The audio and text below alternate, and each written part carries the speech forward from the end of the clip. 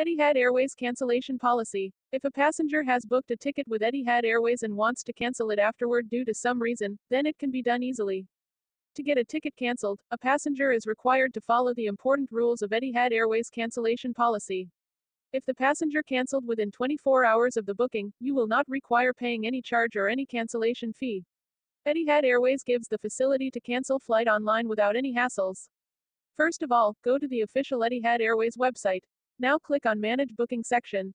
Now you have to enter your booking number and last name into the given box. Click on Find My Booking tab. After that, click on the booking that you wish to cancel and then follow the on-screen instructions to cancel your booking.